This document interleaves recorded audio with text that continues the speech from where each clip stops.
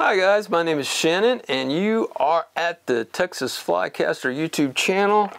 Today we're going to be talking about how I use TPWD fishing reports to glean information from those reports that crosses over into fly fishing. If you guys have been subscribed for a while, you know that I used to do these reports almost every week. And it would be, either I'd talk about certain spots that were hot, or I would scroll it all at the end, and you could slow down the scroll and see what was going on in your neck of the woods without having to go to the website or any of that stuff. Entertainment, it was not.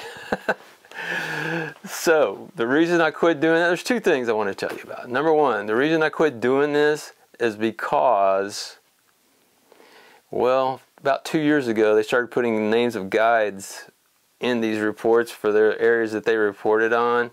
And before that, it was a little bit inaccurate. Texas Parks and Wildlife, whoever's doing these reports, would bump everything up about one notch. So that if it was called good, it was really fair. If it was called fair, it was really poor. If it was great, it's fair. So you took it all one notch down. It's more accurate. Put the guides' names in there and everything probably goes up 2 notches. It became less and less accurate in my opinion and became more and more of a Chamber of Commerce exhibition. So I quit doing that. I quit showing that stuff. But here comes number 2. The number 2 thing about this is this information will translate from conventional to fly. All you have to do is know how to read it. So what we're going to do is we're going to look at some screenshots on this.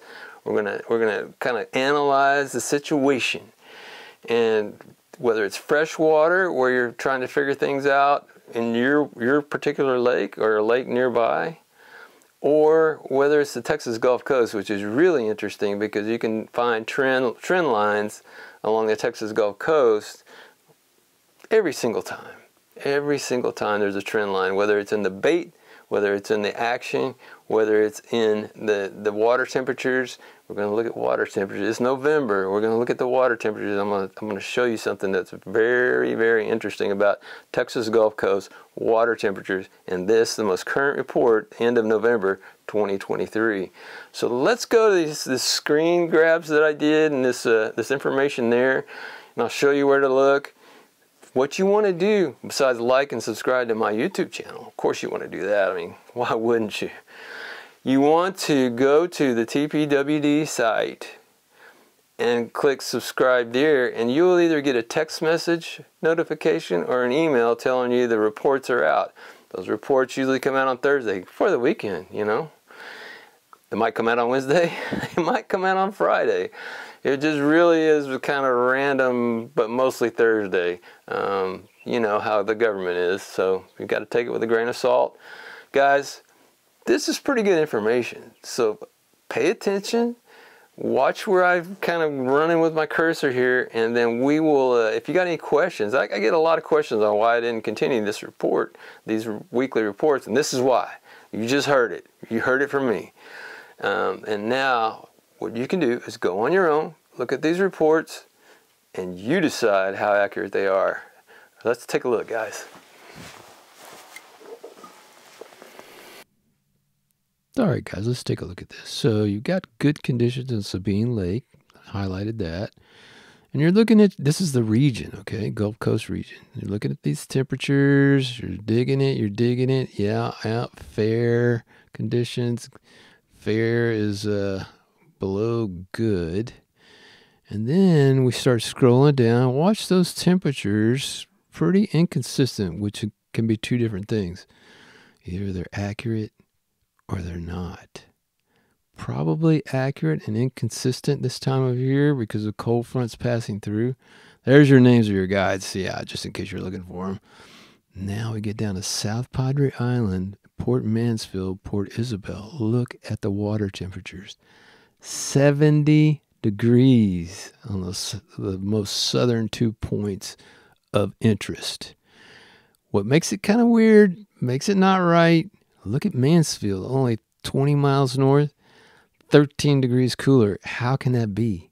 Right above those two, Port Mansfield, take a look. Fair and 57. I don't get that, okay? So there's something wrong there.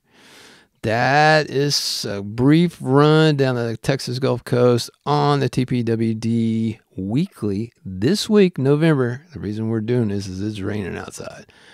Here we go back. We're going to look. There's the email update right there. That's where you want to go ahead and sign up. Click on your region, whatever region you want. You're going to take a look. Looky here. Piney Woods region, okay? Slow. I believe that. Steinhagen. It gives you the levels and temperatures and all that. Good. Bob Sandlin. We're going down Lake Fork. Good. And you'll look through these and you'll see the trend lines. You'll see whether it's a certain bait or whether it's a certain speed. And all those things translate for you into what kind of fly and what kind of retrieve and what kind of depth. Look at some of the depths on these, 40 to 50 feet. Not a chance in the world for a fly guy, really. Hardly a chance in the world. So that's crappie at 40 and 50 feet. Yeah, forget about it. We're looking for depths around, there we go, 12 feet deep. Not bad. Not bad. And then you can go ahead and look at other places, and you can make your decisions on these things based on, if there's not a shallower bite, don't go there. Go ahead and cut your losses and go to a place that has a shallower bite, and skip out on this other stuff. So that's how I look at the freshwater game when it's the toughest time of the year in Texas, and that is the winter time. So there's that. Hold on. All right, guys, there you have it. That is how I look at TPWD fishing reports that come out every week. Texas Parks and Wildlife Department online. I get an email. I take a look at these, and then I can decipher from this what anyone can do with a fly rod at any of these locations or not. You know, there are those times when it just isn't going to happen for where you are. Just like today here in North Texas with this rain. It isn't happening. Thanks for watching. Thanks for listening. Be sure to like and subscribe to the Texas Flycaster YouTube channel, and we'll see you next time.